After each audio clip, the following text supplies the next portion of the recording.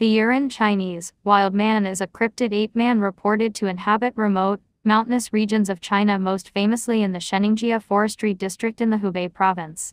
Sightings of hairy men have remained constant since the Warring States period circa 340 BCE through the Tang dynasty 618–907 CE, before solidifying into the modern legend of the Yeren.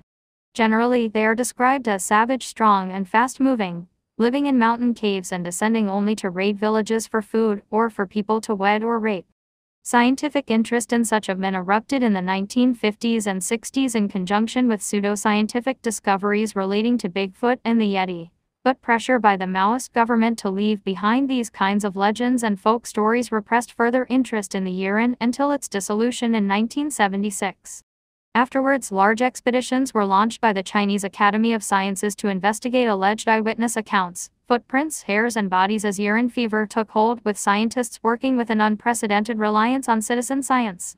The Yeren was often speculated to be a far-removed human relative, such as Gigantopithecus or Perrin, Ripus robustus. All forwarded evidence of the creature originated from known animals, namely bears, monkeys, and gibbons, and scientific interest waned by the late 1980s. Nonetheless, organized Yeren research still persists, though no serious scientific institutions recognize such men. The creature has become an artistic icon of wildness and nature, and was used in the wake of the Cultural Revolution to challenge sexually restrictive and egalitarian ideals, as well as to address deforestation and other environmental issues in China. Oral traditions and literature of wildmen, Chinese, pinyin, Yeren, and similar creatures have persisted for millennia in Chinese folklore. Their oldest ostensible appearance in writing may lie in the Zhu Ji 9 songs by Ka Yuan, who lived from 340 to 278 BCE in the state of Chu during the Warring States period. His 9th song speaks of a mountain spirit. Chinese, pinyin, shengui. These characters generally refer to a human figure. The mountain spirit has variously been interpreted as a human-like creature clad in a fig leaf, a yowie, a demon, or an ogre. In 1982, Chinese paleoanthropologist Zhou Guoxing discovered a 2,000-year-old lantern with an ornament apparently depicting a hairy man. Chinese, pinyin maoran, which similarly speaks to an ancient tradition surrounding wild men. Written reports of wild men become more frequent in the Tang dynasty 618–907 CE, though they are quite inconsistent in how visually human these creatures are. Other supposed early descriptions of hairy wild men include 1. The Yi Zhoushu and era compiled in the 4th and 3rd centuries BCE mention a fast-moving, long-haired creature using a character commonly translated as baboon. Chinese, pinyin Faifei, that supposedly ate people. If you drink the blood of the Faifei, you will be able to see ghosts.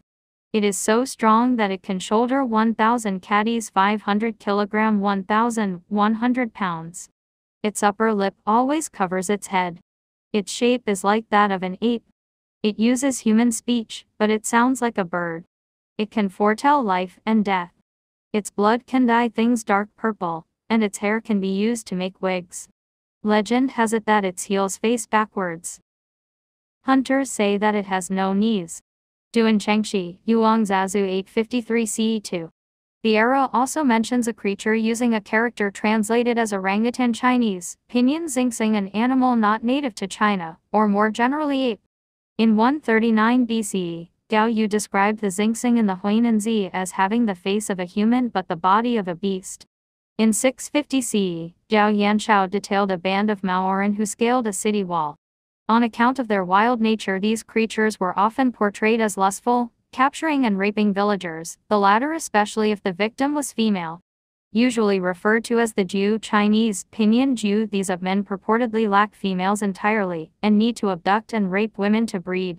The reverse is said for the wild women, or wild wives. Chinese, pinyin Yiqi, or sometimes xingxing, where they would abduct and sling men over their backs, carrying them up the mountain to wed. 3. Her lips had giant bite marks. The area around her genitals was broken open and torn apart to the point that all her bones could be seen, and there was more than a pint of blood mixed with white semen on the ground. Yuan Mei describing an alleged hairy man, victim from the Shanxi province, what the master would not discuss, 1788 CE. The exact name Yeren has typically been used in the mountains of the Shennongjia forestry district in the Hubei province, though the earliest written reports of the Yeren are from Fang County, 90 kilometers 56 miles north of Shennongjia. In 1555 during the Qing dynasty, its local newspaper Fangxianzi published a story about a group of yiren sheltering in nearby mountain caves which preyed on their dogs and chickens too in rural Hubei. The yiren were rumored to be the descendants of the runaway laborers conscripted to build the Great Wall of China. 5 other newspapers as well as Chinese natural history works, such as Li Shizhen's 1578 Compendium of Materia Medica frequently mention yiren or similar men. Testimonies of the alleged creature typically agree the yiren walks upright and stands over 2 meters 6 feet tall, is covered in tawny hair all over the body, especially long at the scalp, and has a face reminiscent of both an ape and a human. Other common descriptors include black red hair, distended eyes, long arms hanging all the way down to the knees, and big feet. The yiren supposedly laughs when coming across a human. Reported sightings of ape-men increased during the 20th century, prompting small scientific investigations in the 1950s and 60s. The first such expeditions focused more on the yeti, a similar ape-man cryptid from Tibet funded by the Soviet Yeti Research Commission. The Institute of Vertebrate Paleontology and Paleoanthropology, IPP, headquartered in Beijing, followed suit and included the yeti as part of its survey of Mount Everest in 1959. Prominent paleoanthropologist Pei Wenzong communicated to Soviet colleagues a small collection of similar ape-man reports across China. In 1962, another prominent paleoanthropologist, Wu Rukang, led an investigation of reports from the Zhejiang Dai Autonomous Prefecture in the Yunnan province, but dismissed them as a misidentified gibbon. 9 Separately, Professor Mao Gangnian linked the yeti with the yiren. His interest in the topic began when he heard his colleague Wang Zilin's story of an ape-man shot dead in 1940 while in the field on behalf of the Yellow River Water Control Committee 10. During the Mao era 1949 to 1976, under Chairman Mao Zedong, fervent government campaigns aimed to squash superstitious beliefs and to quell debates surrounding mysterious ape-men. They believed stories of yiren, ghosts, and spirits would impair productivity, such as by scaring farmers from tending to their fields, and circulating such stories were sometimes punishable offenses. Scientific interest quickly dwindled and Gangnian became one of the only scientists researching the yiren. He used primarily recent scientific reports and ancient literature, as opposed to contemporary eyewitness accounts. Other scientists such as Pei ascribed ape-men testimonies to scientific illiteracy and strong superstitious beliefs among villagers in these remote areas, though they remain supportive of further study. Gangnian, nonetheless, argued that by studying yiren, he could replace superstitions with scientific fact. He speculated yiren are the source of Chinese ghost and spirit folklore, much like how manatees allegedly inspired some mermaid stories. 11 Soviet historian Boris Porshnev suggested these ape-men are a relict population of Neanderthals, but Gangnian believed the yiren were far too primitive, more likely a descendant of the giant Chinese ape Gigantopithecus. Remarked that at first he thought it was a local wild woman climbing the mountains to collect pig food. 16 The yiren being a far-removed human relative would have confirmed several popular Chinese theories of the time, which depended strongly on Marxism. Most notably is Friedrich Engels' concept of labor created humanity, because despite being bipedal with hands free to labor, the yiren did not organize into a laborious society and remained evolutionarily stagnant. It would also support the out-of-Asia theory that modern humans evolved in Asia, which was being overturned by the now popular out-of-Africa hypothesis.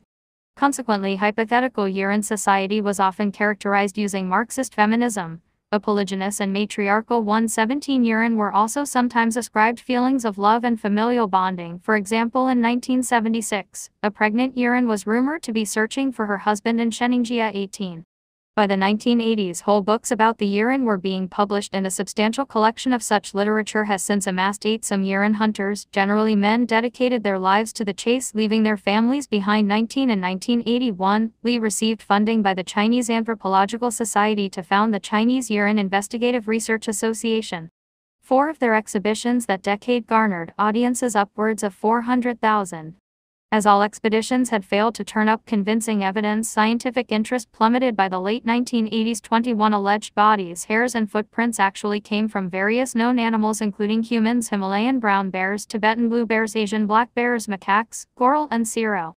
Purported monkey boy skulls, supposed evidence of yiren-human hybrids, actually belonged to fully human children who suffered spinocerebellar ataxia. 7 Since they usually are reported to have occurred at a distance, eyewitnesses may have misidentified bears, gibbons and monkeys. Additionally, many eyewitness accounts were likely completely fabricated or embellished. 22. Following the 1989 Tiananmen Square protests and massacre, the government began constricting private organizations and discouraged the ideas and observations of lay peoples, including on scientific matters.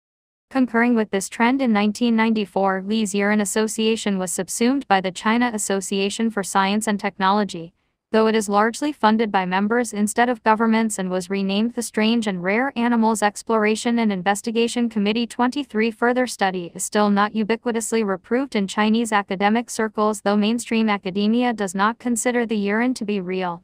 One of the only academics left attempting to prove the creature's existence is American anthropologist Jeffrey Meldrum.